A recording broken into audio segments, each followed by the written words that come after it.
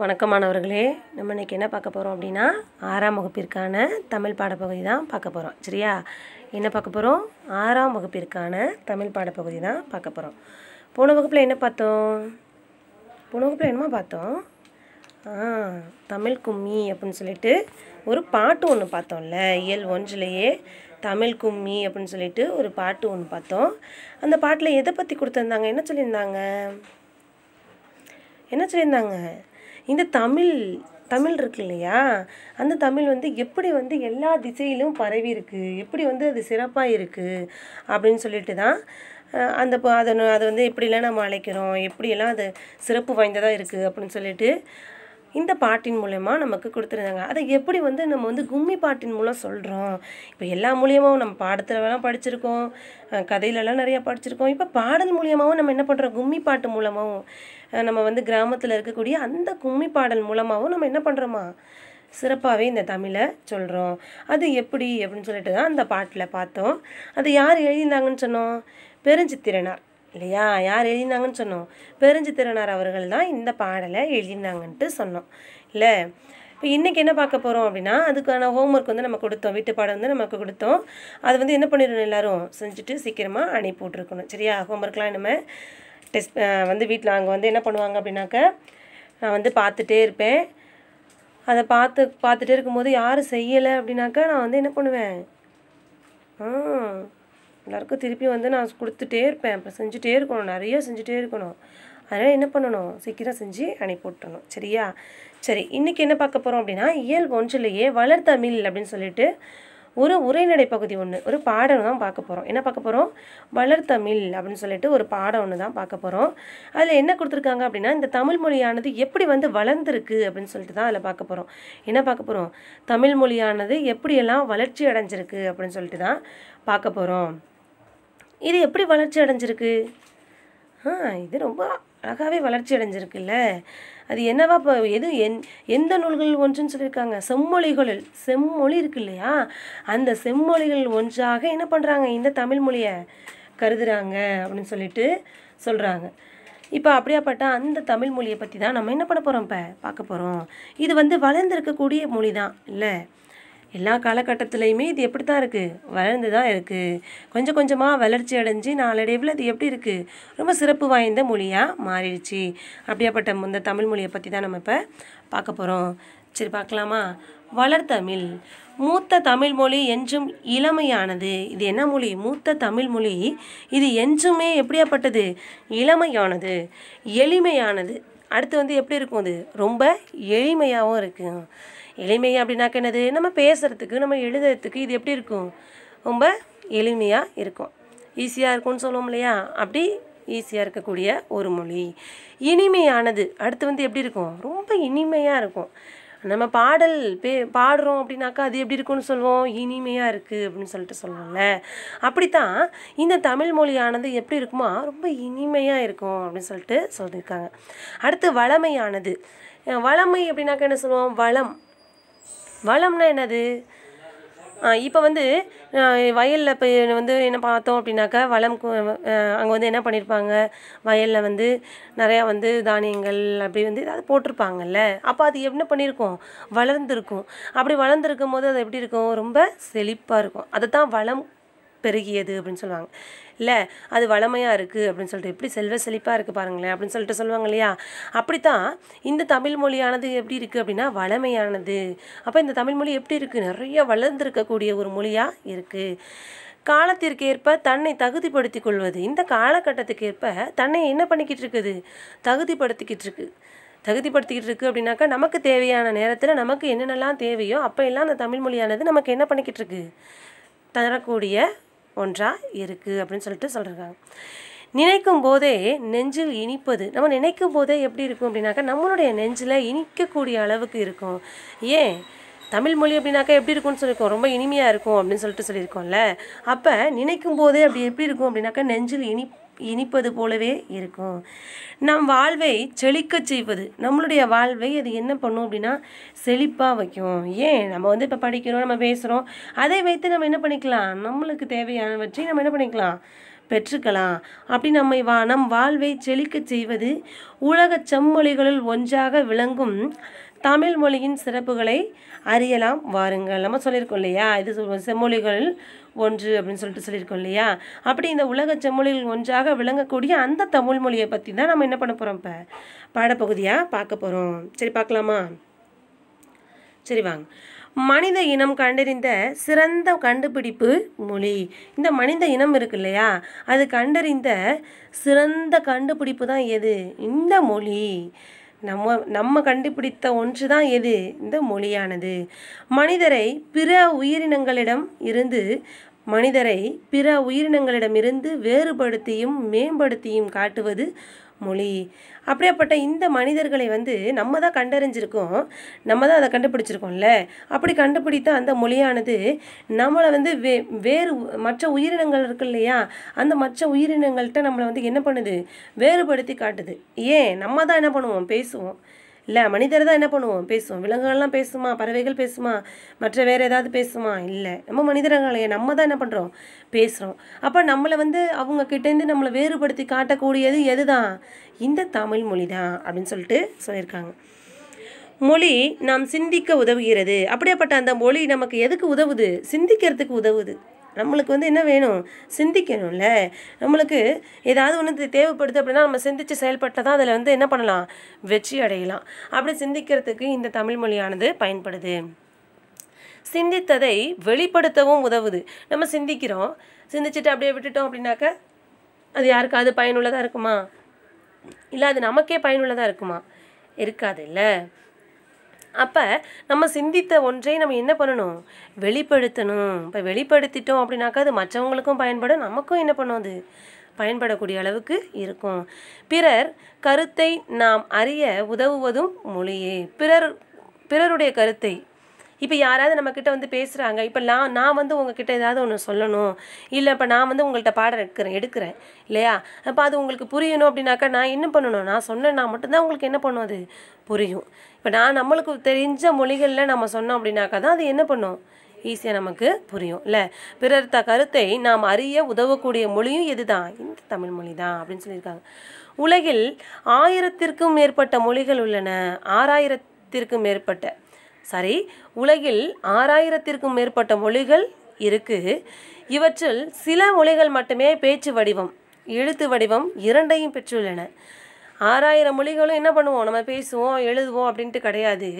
சில வகையான மொழிகள் மட்டும்தான் என்ன பண்ணுவோம்? நம்ம பேசுகிறதுக்கும் எழுதுறதுக்கு ரெண்டுத்துக்குமே பயன்படக்கூடிய ஒரு மொழியாக இருக்குது அப்படின்னு சொல்லிட்டு சொல்லியிருக்காங்க. அடுத்து, உலக மொழிகள் பலவற்றுள் இலக்கண இலக்கிய வளம் பெற்று திகழும் மொழிகள் மிகச்சிலவே. உலக மொழிகளில் பல இருக்கு இல்லையா, அதில் இலக்கண இலக்கிய வளம் பெற்று திகழும் மொழி எது அப்படின்னாக்கா கொஞ்சம்தான், மிகச்சிலதான் இல்லை. அவற்றுள் செம்மை மிக்க மொழி என ஏற்றுக்கொள்ளப்பட்டவை சில மொழிகளே. அவற்றுள்ள செம்மை மிக்க மொழி, செழுமையான மொழி அப்படின்னு சொன்னோம் அப்படின்னாக்க சில மொழிகளை தான் நம்ம என்ன பண்ணுவோம்? இது சிறப்பானது, இது செழுமை மிக்கது அப்படின்னு சொல்லிட்டு நம்ம ஏற்றுப்போம். தமிழ் மொழி அத்தகு சிறப்பு மிக்க செம்மொழியாகும். அப்போ நம்ம சொல்லியிருக்கோம், சில மொழிகளை தான் நம்ம என்ன பண்ணுவோம்? செழுமை மிக்கது அப்படின்னு சொல்லிட்டு சொல்லுவோம் அப்படின்னு சொல்லியிருக்கோம்ல. அதில் அந்த மொழிகளில் ஒன்று எது? நம்மளுடைய தமிழ் மொழி அப்படின்னு சொல்லிட்டு சொல்லியிருக்காங்க. தமிழ் இலக்கியங்கள் இனிமையானவை. இந்த இலக்கியங்கள் இருக்கு இல்லையா, இலக்கணம் இலக்கியம் அப்படின்னு சொல்லிட்டு ரெண்டு சொல்லுவோம்ல. இப்படி இலக்கியங்கள் நமக்கு இனிமையாக இருக்கக்கூடியது. ஏன்? நம்மளுக்கு நிறைய என்ன பண்ணியிருப்பாங்க, நிறைய ஆசிரியர்கள் நமக்கு நிறையாவே சொல்லியிருப்பாங்க. அப்படி நம்ம அதை படிக்கும் பொழுது நமக்கு அது எதை தரக்கூடியதாக இருக்கும்? இனிமை தரக்கூடியதாக இருக்கும். ஓசை இனிமை, சொல் இனிமை, பொருள் இனிமை கொண்டவை. அது எதெல்லாம் நமக்கு தரும்? ஓசை இனிமை என்னது? நம்ம பேசுகிற அந்த வார்த்தையில் இருக்கக்கூடிய அந்த ஓசை இருக்கு இல்லையா. அப்போ அது ஓசை எப்படி இருக்கும்? நம்ம ஒரு பாட்டு பாடும் பொழுதே அது எப்படி இருக்கும்? இனிமையாக இருக்கும். அது ஓசையோடு கேட்டோம் அப்படின்னாக்கா எதுவுமே என்ன பண்ணும்? இனிமையாக இருக்கும். சொல் இனிமை, நம்மளுடைய தமிழ் சொற்கள் இருக்கு இல்லையா, அதுவும் எப்படி தான் இருக்கும்? இனிமையாக தான் இருக்கும். நம்ம ஆங்கிலத்தில் பார்த்துருப்போம். ஆங்கிலத்தில் நிறையாவே என்ன பண்ணியிருப்பாங்க அப்படின்னா தமிழ் அர்த்தங்கள், நம்ம தமிழுக்கு ஆங்கிலத்துக்கே தமிழ் அர்த்தங்கள் நிறையா சொல்லியிருப்பாங்கல்ல.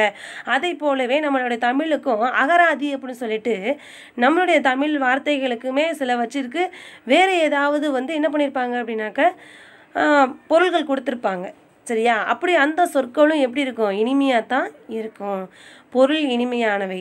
அப்படி வந்து நம்ம வந்து அதை தெரிஞ்சுக்கக்கூடிய அந்த பொருளும் எப்படி இருக்கும், இனிமையாக தான் இருக்கும். பல மொழிகள் கற்ற கவிஞர் பாரதியார் அவர்கள் இருக்காங்க இல்லையா, அவங்க பல மொழிகள் கற்றிருக்காங்க, நிறையா மொழிகள் கற்றிருக்காங்க. நம்ம பாரதியார் படிச்சிருப்போம். அவங்க வந்து யார், ஒரு கவிஞர் இல்லை, அவர் நிறைய மொழிகள் கற்றிருக்காங்க. அவர் என்ன சொல்லியிருக்காரு அப்படின்னா, யாம் அறிந்த மொழிகளிலே தமிழ் மொழி போல் இனிதாவது எங்கும் காணோம். நான் வந்து கற்றுக்கிட்ட மொழிகளில் தமிழ் மொழியை போல் சிறப்பானது வேறு எங்கேயுமே நான் என்ன பண்ணலை, பார்க்கல. அப்போ தமிழ் மொழி தான் என்னது, ரொம்ப சிறந்த மொழி அப்படின்னு சொல்லிட்டு யார் சொல்லியிருக்காங்க, பாரதியார் அவர்கள் சொல்லியிருக்காங்க என்று தமிழ் மொழியின் இனிமையை வியந்து பாடுகிறார். அப்படி வந்து பாரதியார் வந்து என்ன பண்ணியிருக்காரு, தமிழ் மொழியை வந்து வியந்து பாடியிருக்காங்க. அடுத்தது மூத்த மொழி. இந்த தமிழ் மொழி இருக்கு இல்லையா, அதுக்கு என்ன சொல்லியிருக்காங்க அப்படின்னா மூத்த மொழின்னு சொல்லியிருக்காங்க. மூத்த மொழின்னு என்னது, இப்போ வந்து நம்ம வீட்டில் வந்து நம்மளோட அக்காவோ அல்லது அண்ணாவோ இருப்பாங்க. அவங்கள வந்து நம்ம என்ன சொல்லுவோம், மூத்த அண்ணன் மூத்த அக்கா அப்படி தான் சொல்லுவோம்ல. அப்போ வந்து அவங்க வந்து யார், நமக்கு பெரியவங்க. அப்போ நமக்கு முன்னாடி அவங்க இருக்காங்க அப்படின்னு சொல்லிட்டு அர்த்தம் இல்லை. அப்படித்தான் இந்த மொழி எப்படியாப்பட்டது, பழங்காலத்திலே தோன்றின ஒரு மொழி. அப்போ இது என்ன மொழின்னு நம்ம சொல்லியிருக்கோம், மூத்த மொழி அப்படின்னு சொல்லியிருக்காங்க. என்று பிறந்தவள் என்று உணராத இயல்பினலாம் எங்கள் தாய். என்று பிறந்தவள் என்று உணராத இயல்பினலாம் எங்கள் தாய். அப்படின்னாக்க என்னைக்கு வந்து இந்த தமிழ் மொழி பிறந்துச்சு அப்படின்ட்டு என்னால் என்ன பண்ண முடியாது, சொல்லவே முடியாது. ஏன் என்னைக்கு பிறந்துச்சு அப்படின்னாக்கவே என்றைக்குமே யாருக்குமே என்ன பண்ணாது, தெரியாது இல்லை. ஏன் நம்மளுக்கு வந்து தமிழ் மொழி வந்து எப்படி இருக்குது, ரொம்ப சிறப்பு வாய்ந்ததாக இருக்குது, இனிமையானதாக இருக்குல்ல. அப்போ என்னைக்கு பிறந்தது இந்த தாய்மொழி அப்படின்னு சொல்லிட்டு என்னால் சொல்ல முடியலை அப்படின்னு சொல்லிட்டு சொல்கிறாங்க. அதை நம்மளுடைய தாயின்னு என்ன பண்ணியிருக்காங்க, சொல்லியிருக்காங்க. என்று தமிழ் தாயின் தொன்மையை பாரதியார் கூறுகிறார். அப்படி வந்து தமிழ் தாயோட தொன்மையை பற்றி பாரதியார் வந்து சிறப்பாகவே சொல்லியிருக்காரு. சாலைகள் தோன்றிய பிறகு சாலை விதிகள் தோன்றி இருக்கும். சாலைகள் இருக்கு இல்லையா, நடந்து போகக்கூடிய அந்த சாலைகள் தோன்றிய பிறகுதான் எதுவும் தோன்றிருக்கும், சாலை விதிகளும் தோன்றிருக்கும்ல. இப்போ நம்ம ரோடே இல்லாமல் நம்ம போய் விதி போட முடியுமா, சாலையே இல்லாமல் விதி போட முடியாதுல்ல. அப்போ சாலைகள் இருக்கிறதுனால தான் நம்ம என்ன பண்ணியிருக்கணும், விதிகள் போட்டிருக்காங்க. இருபுறமும் பார்த்து கிடக்கணும். அடுத்து வந்து என்ன பண்ணணும், போகும்பொழுது இடதுபுறமாக போகணும், வலதுபுறமாக போகணும், வரணும் அப்படின்னு சொல்லிட்டு நமக்கு சொல்லியிருக்காங்க இல்லை. அப்படி விதிகள் நமக்கு கொடுத்துருக்கக்கூடியது எதனால தான், சாலைகள் தோன்றினதுனால தான். அதே போல தான் இலக்கியம் தோன்றிய பிறகே அதற்குரிய இலக்கண விதிகளும் தோன்றியிருக்க வேண்டும். இலக்கியம் தோன்றியிருக்கிறதுனால தான் என்னவும் நமக்கு தோன்றியிருக்கு, இலக்கணமும் தோன்றியிருக்கும் அப்படின்னு சொல்லிட்டு யார் சொல்லியிருக்காங்க அப்படின்னா தொல்காப்பியத்தில் சொல்லியிருக்காங்க. அதை யார், தொல்காப்பியத்தை எழுதியவர் யார், தொல்காப்பியத்தை எழுதியவங்க யார், தொல்காப்பியர் சரியா. தொல்காப்பியம் தமிழில் நமக்கு கிடைத்துள்ள மிக பழமையான நூல். இந்த தொல்காப்பியம் இருக்கு இல்லையா, அது வந்து தமிழில் கிடைத்திருக்கக்கூடிய நூல்களுள் மிக பழமையான நூல் அப்படின்னு சொல்லிட்டு சொல்லியிருக்காங்க. அப்படி என்றால் அதற்கும் முன்னதாகவே தமிழில் இலக்கிய நூல்கள் இருந்திருக்க வேண்டும் இல்லை. அப்படி நம்ம வந்து பழமை வாய்ந்த நூல் தொல்காப்பியம் அப்படின்னு சொல்லிட்டோம்ல. அதுக்கு ஆனால் அப்படி சொல்லியிருக்கோம் அப்படின்னாக்க அப்போ அதுக்கு முன்னாடியே என்ன இருக்கணும், இலக்கிய நூல்கள் நிறையாவே இருந்திருக்கணும் அப்படின்னு சொல்லிட்டு சொல்கிறோம். இதனை கொண்டு தமிழ் மிகவும் தொன்மையான மொழி என்பதை நம்ம தெரிஞ்சுக்கிறோம், உணர்றோம் இல்லை. இப்போ இதை வச்சுக்கிட்டு நமக்கு வந்து தொல்காப்பியமே மூத்த மொழி, நமக்கு பழமையான மொழின்னு சொல்லியிருக்கோம். அப்போ அதுக்கு முன்னாடியே நிறைய இலக்கிய நூல்கள் என்ன பண்ணியிருக்கு, தோன்றிருக்கு. அப்போ அதனால தான் நம்ம வந்து என்ன பண்ணியிருக்கோம், இந்த தமிழ் மொழியை தொன்மையான மொழி அப்படின்னும் சொல்லியிருக்கோம். அடுத்தது எளிய மொழி. அடுத்து எப்படி இருக்கும் இந்த மொழி அப்படின்னாக்கா, எளிமையாக இருக்கும். அடுத்து எப்படி இருக்கும், ரொம்பவும் எளிமையாக இருக்கக்கூடிய ஒரு மொழியாக இருக்குது. அது என்ன அப்படின்னாக்க, தமிழ் மொழி பேசவும் படிக்கவும் எழுதவும் உகந்த மொழி. இப்படி இந்த தமிழ் மொழி இருக்கு இல்லையா, அது பேசுகிறதுக்காக இருக்கட்டும், எழுதுறதுக்காக இருக்கட்டும், அல்லது படிக்கிறதுக்காக இருக்கட்டும், எல்லாத்துக்குமே அது உகந்த ஒரு மொழியாக இருக்குது. உயிரும் மெய்யும் இணைவதால் தோன்றுபவை தான் எது, உயிர்மெய் ஒலிகள். உயிரெழுத்துக்கள் மொத்தம் எத்தனை, 12. மெய்யெழுத்துக்கள் மொத்தம் 18. இந்த 30 எழுத்துக்களும் சேர்ந்தது தான் வந்து என்னது, உயிர்மெய் எழுத்துக்கள் அப்படின்னு சொல்லிட்டு சொல்லுவோம் இல்லை. உயிரெழுத்துக்கள் 12 மெய்யெழுத்துக்கள் 18 ஆகிய 30 எழுத்துக்களும் சேர்ந்தது தான் உயிர்மெய் எழுத்துக்கள் அப்படின்னு சொல்லியிருக்கோம்ல. அப்படி உயிரெழுத்துக்கள் மெய்யெழுத்துக்கள் ஆகியவற்றின் ஒலிப்பு முறைகளை அறிந்து கொண்டால் உயிர்மெய் எழுத்துக்களை எளிதாக ஒலிக்கலாம். எழுத்துக்களை கூட்டி ஒலித்தாலே தமிழ் படித்தல் இயல்பாக நிகழ்ந்துவிடும். எழுத்து கூட்டி நம்ம படிச்சுக்கிட்டோம் அப்படின்னாக்கவே நமக்கு என்ன பண்ணும், தமிழ் எழுத்துக்களை ஈஸியாக நம்ம வாசிக்கிறதுக்கு பயன்படும். இப்போ ஒன்றுமே இல்லை, நமக்கு இப்போ வாசிக்க வரலை அப்படின்னாக்கா நம்ம ஒன்றும் பண்ண தேவையில்லை. என்ன பண்ணணும், நம்ம கணக்கு எப்படி நம்ம கூட்டி கூட்டி போடுறோமோ அதே போல் தான் நம்ம என்ன பண்ணணும் அப்படின்னாக்கா இந்த தமிழ் மொழிகளும் சேர்த்து கூட்டி நம்ம என்ன பண்ண போகிறோம், படிக்க போகிறோம். இப்போ கூட்டி அப்படின்னாக்கா என்ன பண்ணணும், உ இ ரு இம் உயிரும் இப்போ சேர்க்க போகிறோம்.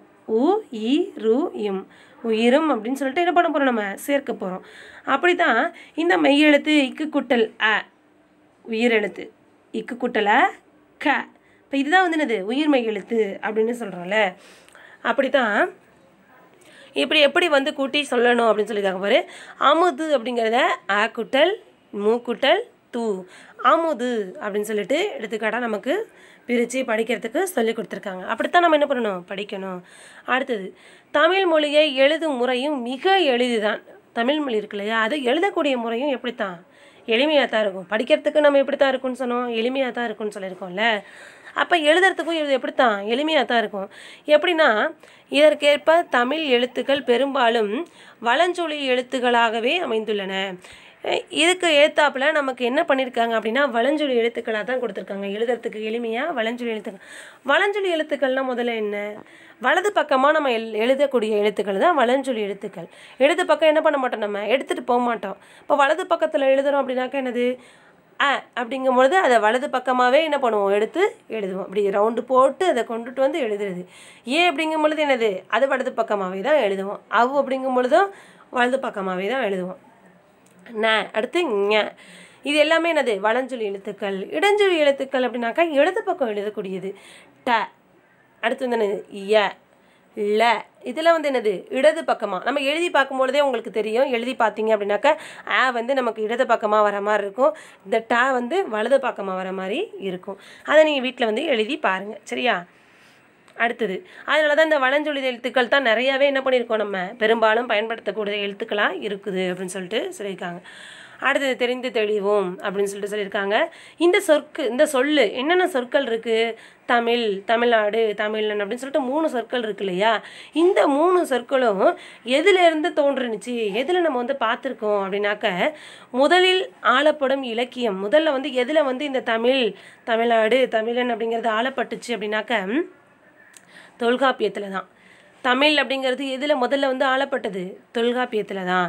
இப்போ அதோடைய மேற்கோள் என்ன, எதில் வந்து இந்த எதில் மேற்கோள் அப்படின்னாக்கா என்னது, எதில் வந்து தமிழ் அப்படின்னு சொல்லிட்டு வார்த்தை அந்த எழுத்தை கொடுத்துருக்காங்க, அதாவது அந்த சொல்ல கொடுத்துருக்காங்க அப்படின்னா தமிழன் கிழவியும் அதனோரற்றே, தமிழன் கிழவியும் அதனோரற்றே அப்படின்ட்டு தமிழ் அப்படிங்கிறத அதில் வந்து என்ன பண்ணியிருக்காங்க, அந்த எழுத்து இருக்கிறதுனால தான் தொல்காப்பியத்தில் தமிழ் அப்படின்னா அப்பயே வந்துருந்துச்சு அப்படின்னு சொல்லிட்டு சொல்கிறாங்க. அடுத்தது தமிழ்நாடு. தமிழ்நாடு அப்படின்னு எதில் வந்துருந்துச்சு அப்படின்னாக்க சிலப்பதிகாரத்துலேயும் வஞ்சிகாண்டம் இருக்கு இல்லையா, சிலப்பதிகாரத்தில் வஞ்சிகாண்டம் இருக்கு இல்லையா, அந்த இதில் இமிழ் கடல் வேலியை தமிழ்நாடு ஆக்கிய இதுனி கருதினை ஆயின். இமிழ் கடல் வேலியை, இவ்வளோ பெரிய கடல் இருக்கு இல்லையா, அந்த கடல் வேலியை தமிழ்நாடு ஆக்கிய இதுனி கருதினை ஆயின். அவ்வளோ பெரிய கடலை எது ஆக்கியிருக்கு அப்படின்னா இந்த தமிழ்நாடு தான். அப்போ அந்த தமிழ்நாடு எதில் இருக்குது, சிலப்பதிகாரத்தில் வஞ்சிகாண்டத்தில் இருந்துச்சு, அதனால தான் தமிழ்நாடு அப்படிங்கிற சொல் முன்னாடியே இருந்திருக்கு அப்படின்னு சொல்கிறாங்க. அடுத்து தமிழன் அப்படிங்கிறது எதில் இருந்துச்சு அப்படின்னா அப்பர் தேவாரத்தில் தான் இருந்துச்சு. அந்த அப்பர் தேவாரம் அதில் மேற்கோள் என்ன அப்படின்னா தமிழன் கண்டாய் அப்படின்னு சொல்லிட்டு சொல்லியிருக்காங்க. தமிழனே நீ பார்த்தாயா அப்படின்னு சொல்லிட்டு கேட்டிருக்காங்க. அடுத்தது சீர்மை எழுத்துக்கள். அடுத்தது என்னது, சீர்மை மொழி. இது எப்படி சீர்மை மொழியாக இருக்குது அப்படின்னாக்க, சீர்மை அப்படின்னாக்கா என்னது, சரியாக இருக்கக்கூடியது, கரெக்டாக இருக்கக்கூடியது. சீர்மை என்பது ஒழுங்குமுறையை குறிக்கும் சொல். ஒழுங்குமுறைனாக்கா என்னது, நம்ம எழுதக்கூடியதாக இருக்கட்டும், அது சொல்லக்கூடியதாக இருக்கட்டும், எப்படி இருக்கணும், வரிசையில் அது கரெக்டாக இருக்கக்கூடிய ஒன்றாக இருக்கணும். தமிழ் மொழியின் பல வகை சீர்மைகளுள் அதன் சொற்சிறப்பு குறிப்பிடத்தக்கது. தமிழ் மொழியில் பல வகை சீர்மைகளுள் அதனோட சொற்சிறப்பு இருக்கு இல்லையா, அதை வந்து குறிப்பிடத்தக்கதாக சொல்கிறோம். அதை வந்து எப்படி சொல்கிறோம் அப்படின்னாக்க உயர்திணை அக்ரிணை அப்படின்னு திணை வந்து 2ஆக பிரிச்சிருக்காங்கல்ல. திணை வந்து எத்தனை வகையாக பிரிச்சிருக்காங்க? 2 வகையாக பிரிச்சிருக்காங்க. அது வந்து ஒன்று வந்து அது உயர்திணை அக்ரிணை. உயர்திணைக்கு இப்போ ஆப்போசிட் அப்படின்னு சொல்லுவோம், எதிர்ச்சொல் அப்படின்னு சொல்லிட்டு சொல்லுவோம் இல்லையா? எதிர்ச்சொல் அப்படின்னாக்கா என்னது? நன்மை அப்படின்னாக்கா அதுக்கு வந்து எதிர்ச்சொல் என்னது? தீமை தான் இல்லை. இருள் அப்படின்னாக்கா பகல், அப்படித்தான் இருக்கணும் இல்லை. ஆனால் இங்கே என்ன பண்ணியிருக்காங்க அப்படின்னாக்க உயர்திணை அக்ரிணை அப்படின்னாக்க உயர்திணை அப்படின்னாக்கா நம்ம என்ன சொல்லியிருக்கணும்? தாழ்திணை அப்படின்னு தான் சொல்லியிருக்கணும். உயர் அப்படின்னாக்கா என்னது? தாழ்மை தான். உயர் அப்படின்னாக்கா என்ன பண்ணியிருக்கணும்? நம்ம தாழ்த்தி தான் சொல்லியிருக்கணும். ஆனால் அப்படி இல்லாமல் என்ன சொல்லியிருக்காங்கன்னா அக்ரிணை அப்படின்னு சொல்லிட்டு சொற்களை வந்து சிறப்பாக நமக்கு சொல்லியிருக்காங்களாம். அதில் வந்து உள்ளே வந்து நமக்கு அந்த அர்த்தத்தை சொல்லியிருக்காங்க. எப்படி சொல்லியிருக்காங்க அப்படின்னா உயர்திணையின் எதிர்ச்சொல் தாழ்திணை என அமைய வேண்டும், ஆனால் தாழ்திணை என்று கூறாமல் அக்ரிணை அப்படின்னு சொல்லியிருக்காங்க. அது ஏன் அக்ரிணை அப்படின்னு சொல்லியிருக்காங்கன்னா அதை பிரித்தோம் அப்படின்னாக்கா எப்படி பிரிப்போம் அப்படின்னாக்கா அல் குட்டல் திணை அப்படின்னு பிரிப்போம் இல்லை. உயர்வு அல்லாத திணை. இப்போ அல் குட்டல் திணை, அல்லுனானது இல்லாத, அப்போ உயர்வு இல்லாத திணை தான் எது? இந்த அக்ரிணை. அப்போ மக்கள் தேவர் நரகரை குறிக்கக்கூடியது தான் எது அப்படின்னா உயர்திணை. அப்போ இவங்களை அல்லாதவற்றை பிற சொற்களை குறிக்கக்கூடியது எது? இந்த அக்ரிணை என்று பெயரிட்டனர் நம் முன்னோர்கள் அப்படின்னு சொல்லிட்டு சொல்லியிருக்காங்க. அதனால தான் அதை அல்லாத சொற்கள் அப்படின்னு சொல்லிட்டு சொல்கிறோம். அடுத்து பாகற்காய் கசப்பு சுவை உடையது. இந்த பாகற்காய் இருக்கு இல்லையா, அது கசப்பாக இருக்கும். ஆனால் அதுக்கு நம்ம என்ன பண்ணணும்? கசப்பு காய் தான் பேர் வைக்கணும். ஏன்? அது கசப்பாக இருக்கிறதுனால அது கசப்பு காய் தான் பேர் வைக்கணும். ஆனால் இனிப்பு அல்லாத காய் பாகற்காய் இல்லை. ஆனால் இங்கே என்ன சொல்லியிருக்காங்கன்னா பாகு குட்டல் அல் குட்டல் காய். பாகுன்னா என்னது? நம்ம வெள்ளத்துலேயோ சர்க்கரையிலையோ ஜீனிலையோ இப்போ இதெல்லாம் ஒன்றத்தில் என்னது? நம்ம காய்ச்சக்கூடிய பாகு. அது எப்படி இருக்கும்? இனிப்பாக தான் இருக்கும் இல்லை. அப்போ பாகு குட்டல் அல் குட்டல் காய். அப்போ பாகு இனிப்பு இல்லாத ஒரு காய் அப்படின்னு சொல்லிட்டு சொல்லியிருக்காங்க. இவ்வாறு பயிர் விடுதலும் சீர்மை மிக்கது தமிழ்மொழி. அப்போ நமக்கு வந்து நமக்கு எதிர்ச்சொல்லாக கொடுக்கலனாலும் இப்படி வந்து நமக்கு சீர்மையாக நமக்கு அதை கரெக்டாக தான் என்ன பண்ணியிருக்காங்க, நம்மளுக்கு அந்த வார்த்தைகளை கொடுத்துருக்காங்க அப்படின்னு சொல்லிட்டு சொல்லியிருக்காங்க. சரியா? அப்படியாப்பட்ட மொழி தான் இது இந்த தமிழ் மொழி அப்படின்னு சொல்லிட்டு சொல்லியிருக்காங்க. சரி, இன்னையோட இந்த பாடப்பகுதி போதும். நாளைக்கு அடுத்ததை என்ன பண்ணலாம்? நாளைக்கு பார்க்கலாம். இன்னும் அடுத்தது இருக்குது, அதை வந்து கண்டினியூ வந்து நாளைக்கு பார்க்கலாம். சரியா? சரி, நான் இன்னும் வீட்டு பாடம் என்ன அப்படின்னாக்க நம்ம என்ன சொல்லியிருந்தாங்க? தமிழ்மொழி வந்து எப்படியாப்பட்டது? வளர்ந்துருக்கக்கூடியது அப்படின்னு சொல்லியிருந்தோம். அது மூத்த மொழி அப்படின்னு சொல்லியிருந்தோம். அடுத்து வந்து எளிமையான மொழி அப்படின்னு சொல்லியிருந்தோம். அடுத்து வந்து என்னது? சீர்மை மொழி அப்படின்னு சொல்லிட்டு சொல்லியிருந்தோம் இல்லை. நம்மளுடைய வீட்டுப்பாடம் என்ன அப்படின்னாக்க வளஞ்சொலி எழுத்துக்கள் அப்படின்னு இருக்கு இல்லையா, இடஞ்சொலி எழுத்துக்கள் இருக்கு இல்லையா, அந்த வடஞ்சொலி எழுத்துக்கள் இடஞ்சொலி எழுத்துக்கள் என்னென்ன அப்படின்னு சொல்லிட்டு நீங்கள் எடுத்து எழுதி மிஸ்ஸுக்கு இங்கே வாட்ஸ்அப்பில் அனுப்பிவிட்றீங்க. சரியா? வடஞ்சொலி எழுத்துக்கள் அப்படின்னு இப்போ அ ஏ அவ் ந ஞ அப்படி இருக்கு இல்லையா, அதே போல் வேறு என்னென்ன எழுத்துக்களை நம்ம சொல்லுவோம் வளஞ்சொலி எழுத்துக்கள், வேறு என்னென்ன இடஞ்சொலி எழுத்துக்கள்னு சொல்லுவோம் அப்படின்னு சொல்லிட்டு எழுதிட்டு என்ன பண்ணணும்? இங்கே மிஸ்ஸுக்கு அனுப்பிவிடணும். சரியா? ஓகே, இன்றைய பாடப்பகுதி இதோட முடிஞ்சிருச்சு. நாளைய பாடப்பகுதியில் நாளைக்கு மீண்டும் பார்ப்போம். சரியா? நன்றி மாணவர்களே.